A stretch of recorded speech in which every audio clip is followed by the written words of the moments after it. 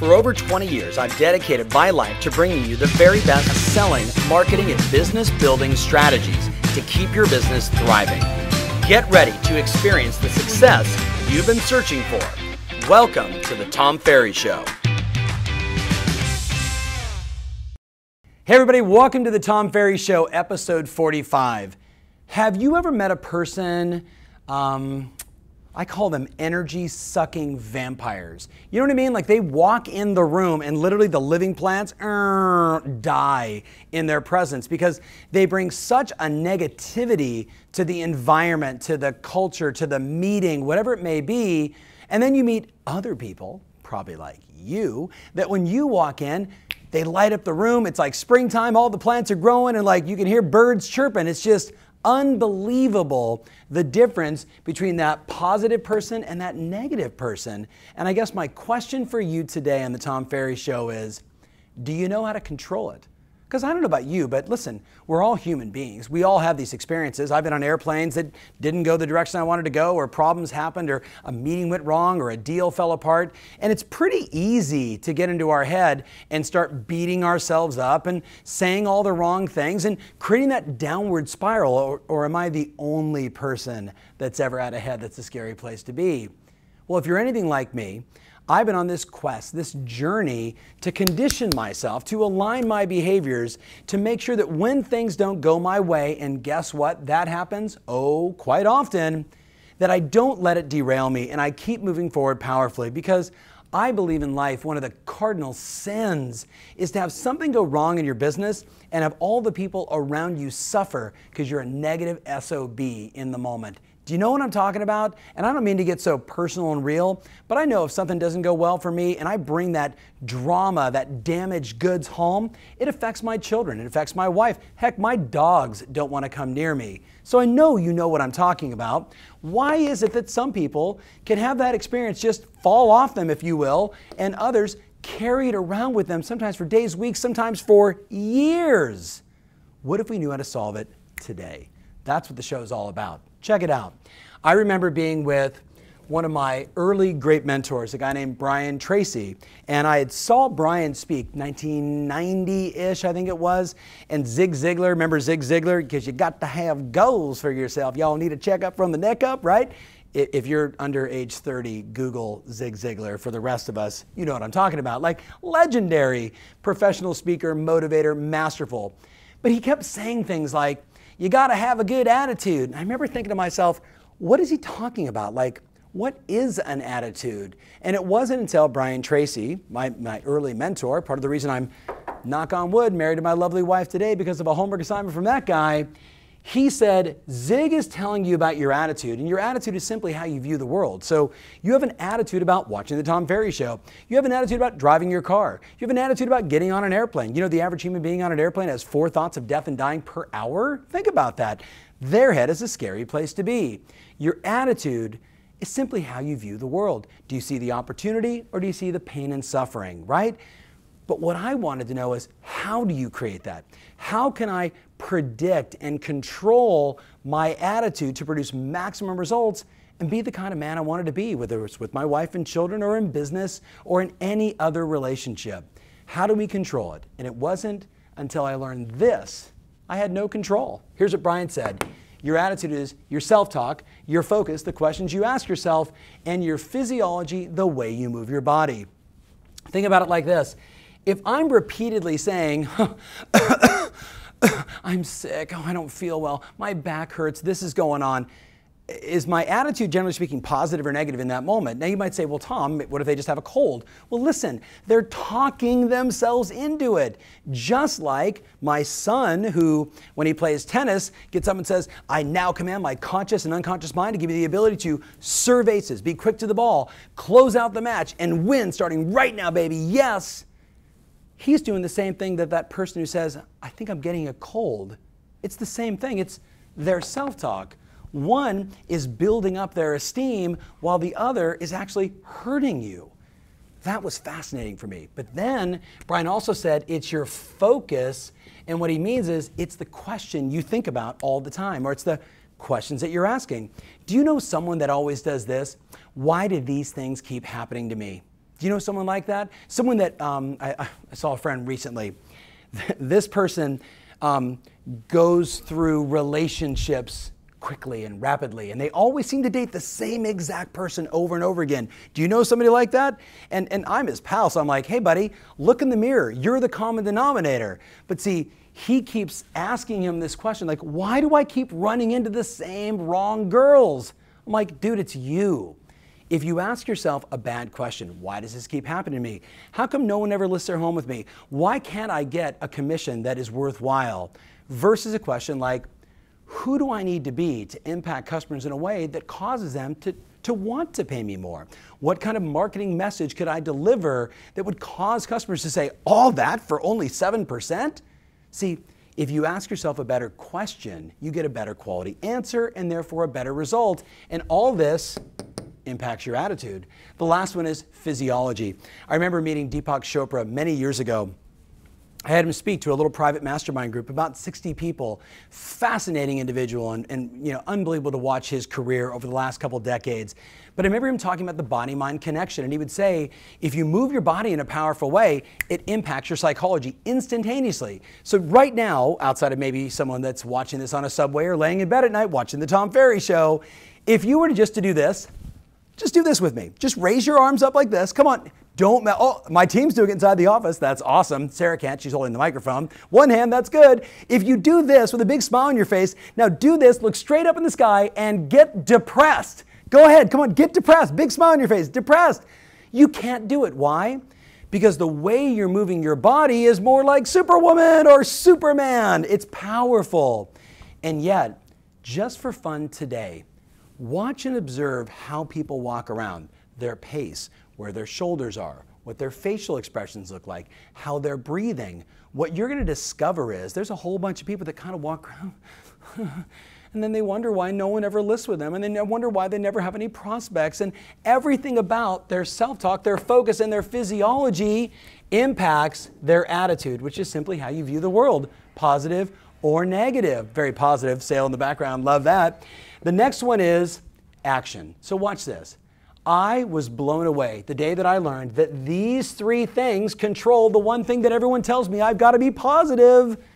And all my attitude does is determine the action that I take. That's all it does. It kind of overlays, if you will, my point of reference from making that phone call or knocking on that door or asking for the appointment, right? So if all these things are working, my attitude is, yeah, baby, and my action, dun, dun, dun, dun, it's going to be pretty extraordinary, and all I'm going to do then is produce a result.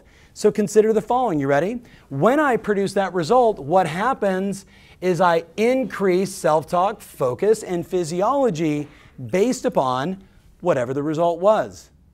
So what's the game? What's the formula? What can you do with this information? Now, I know some of you are watching and you're like, Coach Tom, I am one of the most positive people on the planet. And I would say to you, how do we reinforce it?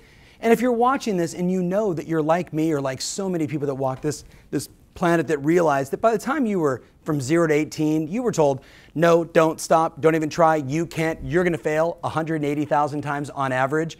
If you read the wonderful old book, What to Say When You Talk to Yourself by Shad Helmstetter, he said that we have 40,000 to 60,000 thoughts a day. 40,000 to 60,000 thoughts a day, and unfortunately most of them are the same thoughts repeated over and over and over. And what if some of those thoughts are tearing you apart, are building not the blocks and foundation of success, but instead the walls so you can protect yourself, never take any action, and never, ever take any risk. It all comes down to this, my friends. If you're knowing you're a little bit off track, then let's work on it. If you're really rocking, let's intensify it. Here's the list. You ready? 4 actions I want you to take. Number 1, fill your cup.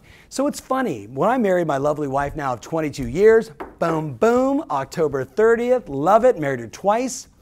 I remember the first morning we woke up together in the same bed, and I jumped out of bed, and it was 4:45 in the morning, and I raced down the hall, and I got on the phone, and I called my affirmation partner, and I started doing my affirmations with Ty, and we're having fun, and I'm yelling, and I'm alive, excited, full of energy. And I came back in the room, and she looked at me like this. Are you going to do that every day? And I said, yes, I'm going to do it every day. You want to know why? Because 22 years ago, I was not the Tom Ferry you're watching right now. 22 years ago, I was half the age. I was half the man. I was working towards becoming the person I am today. I put in the work over and over. I filled the cup. I listened to audio programs. I read books. I still, to this day, do my affirmations, read, watch videos. I'm studying because what I know is if I keep pouring in all that positive stuff, then guess what comes out? Wayne Dyer. I feel like this is like the name-dropping video of all the people I've been so blessed to meet in my life. I remember being with Wayne, same mastermind group, and Wayne says, this is what people don't understand. When you squeeze an orange, you don't get apple juice. And I remember going, what? And then he said it like this, Tom, when you squeeze, and we all get squeezed in life, what comes out? What comes out is what you repeatedly put in. So if I'm repeatedly putting in doubt, lack, limitation, fear, death, dying, destruction, the whole world's falling apart, when you get squeezed, what comes out? Blah! But if I'm repeatedly putting in, I can do it. I'm the best. I'm learning from the best. I'm studying my craft. I'm mastering my skills. I'm a master of my time. If I'm continually putting in all that right stuff, when something squeezes me, what comes out is good. Does that make sense? Now I know there's got to be someone watching this going, whoa, Ferry, it's official. This is hokey. Is it? Is it hokey to be on track, to take control? I think it's kind of hokey to be in a coma and be a victim. And I see a whole lot of that around the world. How about you? I want to raise my kids to have high, healthy, big self-esteem and an unbelievable work ethic and a heart of gold and a desire to serve and help others. And you know what? If they get this right, anything is possible. You know it and I know it. So fill your cup every day. Read audio programs, Tom Ferry Show, the whole 9 yards. Number 2, have a mantra like I did with my son, Stephen. Can we link up Stephen's mantra? Can we do that? I'm sure somehow to the Tom Ferry Show, maybe on Facebook, right? And this is a at the time, 13-year-old, a 14-year-old getting up on stage in front of 4,000 people at the summit and doing this live because he's done it so many times. And guess what? When he's down in a match, that's when he does it even more, but he does it before he goes into the match to make sure that his mindset is right and he's focused on his mission, and that's the game for you and I. Number 3, you got to stand like you mean it. Shoulders back, smile on face. I always tell people, imagine a Superman or a Superwoman cape on your back. How would you walk around if like a kid? Remember being a kid and running around with like the towel, right? Do you ever do that, Sarah? Like I did that all the time. So, you know, dun, dun, dun, dun, right? There's something powerful about that. Now, if you saw the movie The Incredibles, you would know no cape. But the point is this, people read your physiology. You walk into a room, you know the difference. You see someone, you go, wow, look at that guy. He's got tremendous confidence. Look at that gal. She's really got it going on. Very powerful, right? Or just great self-esteem, great self-image. You can just read it on people. And you can also read the opposite. So every day, we got to stand like we mean it. And the last one is, this is the big one, every day, and I know I'm covering it up. Every day, every day, every day. Release, gratitude, and declare. What do I need to let go of? What's bothering me? What's that annoying self-talk that's going inside my head? There's something powerful to say, okay, I just acknowledge that I keep thinking the same negative thought over again. I'm letting that go. I'm going to release it. You can write it down on a piece of paper. You can rip it up, throw it in the trash, do something ceremonious. But the big thing is just to acknowledge I've got this thought going through my head. And if I let it continue to fester in my mind, it's going to impact my attitude. It's going to impact my action. It's going to impact my results. And that spiral is now going the wrong direction. So every day, what do I need to let go of? What do I need to say I'm sorry for, or just accept that that person did what they did and they're doing the best they can with what they got. And I am a human being who can make my own choice on how I want to react to that situation. I don't need to have it control me. I know what I'm doing here. I make that choice. Very powerful. The second thing is to get grateful, right? What are you grateful for? Think about it. If you just stopped right now and just wrote down, what are 5 things I'm grateful for? Are you grateful for your health? Are you grateful for your family? Are you grateful for the way you think? Are you grateful for the opportunities in front of you? Even if you're down here, are you grateful that there's room to go up there? The bottom line is when you think about what you're grateful for, it alters your physiology. It changes your state, makes your attitude better, puts you in the right action. And then the last thing is every day to declare. To get certain about what it is you want and write down your top 3 goals, your top 5 goals, and write it in the form of like an affirmation as if it's already been achieved. Now I know as you're watching this, I covered a lot of ground on this. I was kind of it's like the name dropping show. That's what this should be called. And I take that, listen, I'm so grateful that I've been just blessed to be exposed to all these extraordinary men and women. So I learned from them. They're my mentors. They're my heroes, right? So I know this. We're in sales. And our income's in direct proportion, or, it's a direct correlation, if you will, to the impact we can have on others. If all of this is working, the impact you can have is massive. But if all of this is negative, it's you. And that's where your income's going to go. Negative. Make sense? Thanks so much for watching. Take a lot of action. Give me some comments and feedback. I love it. Remember, your strategy matters, and now more than ever, your attitude rules. Thanks for watching. If you love what you're seeing here, then click the button below to join our online community absolutely free. Thanks so much.